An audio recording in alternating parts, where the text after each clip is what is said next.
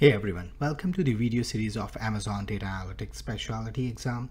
Hope you guys are doing well and staying safe. In this video, we will talk about the exam overview. We'll start off by talking some of the prerequisites that you need to have before taking this exam. Technically speaking, as long as you have $300, then you go for it. But my recommendation, anybody who ever taking this exam should have a couple of years of data practitioner, especially data engineering experience or analytics experience, and some level of exposure to the cloud computing. Because we don't want to waste our money. It's an expensive exam, need 300 USDs, and it's a specialty exam too. So the topics we are covering in today's video are like types of questions we get, what's the expectations from exam results when you to pass it. There are some unscored content, and what kind of a candidate should not take this exam, and finally we will close with the content outline for the exam. Okay, so we'll start with the type of question. There are two types of questions that's going to be asked: multiple choice or multi-response. So in multiple choice, in these questions you have to select only one correct response, and the other types where you have to select 2 or more correct responses out of 5 or more options. The questions will let you know what type of response is required, whether it's single or multiple response. It won't be like a guess game. So if we talk about the exam results, to clear this exam, you need minimum 750 score out of 1000. And there are scaled scoring models is used for this exam.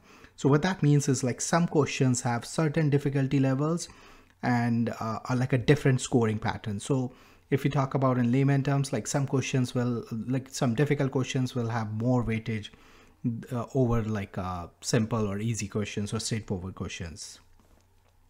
And in exam, pretty much like any exam, there are distractors, or you can say incorrect answers, which is just to make sure the candidates have a good grasp or a good understanding. They have the full skills to clear the exam.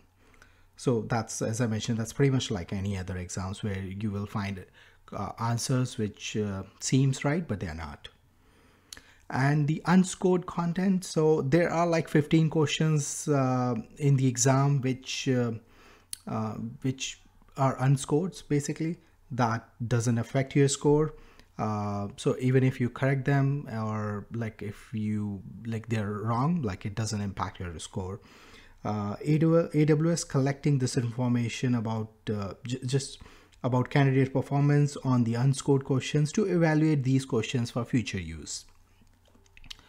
And what kind of and the last topic on the slide is what is considered out of the scope for this for the target candidate, or basically I'll say what people or whoever is giving the exam should not focus on these things, because they're not part of the exam. So the first is the design and implement of machine learning. It's as I mentioned, it's a data analytics exam, which is more focused on data engineering and data processing and all those things. So machine learning and implementation is not part of this. Implementing container-based solution, that's also not part of it. Or utilizing high performance computing, not part of it. And the last piece is any online transaction OLTP database solutions, which generally coupled with any application development. So these things are not part of this exam. And the last thing I want to cover, last thing I want to go over are the exam domains, which are defined in the exam guide. I'm going to attach the link to the exam guide in the video. Please check it. So if you look at the content outline, the first domain is the collection domain. That makes 18% of the exam. What it does is basically determine the operational characteristics of the collection system, and also the ability to handle certain frequency of data source, types of processing, and all those kind of things. The next domain is the storage and data management. That makes up 20%. That's 22% of the exam. What what we need to do to determine the what we need to do in this, like, is determine the operational characteristics of storage solutions for analytics, whether like that could be S3, or depending on like the use case, which AWS stores we use, like it could be S3, Redshift, DynamoDB, Elasticsearch, etc. And third domain is the processing, and this is the largest portion of the exam. Like it have I'll say like every fourth question is related to processing.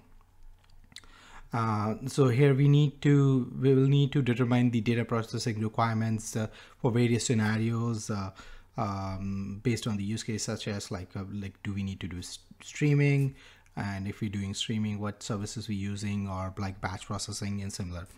The fourth domain is all about like analysis and visualization, which makes up like 18%, and the last domain is the security. That's also make up 18% of the exam. It's critical if you think from the, like, not just from the exam, but also from the like experience perspective, like, or like even from industry perspective. Like the last piece is like whatever you're building, like whatever data analytics solution you're building, we need like a governance around it, like access. So that plays an important role if you think from that perspective. So these are like 5 domains that make up 100% of the exam. So that's all for this video. Please stay tuned for the upcoming videos and have a good one.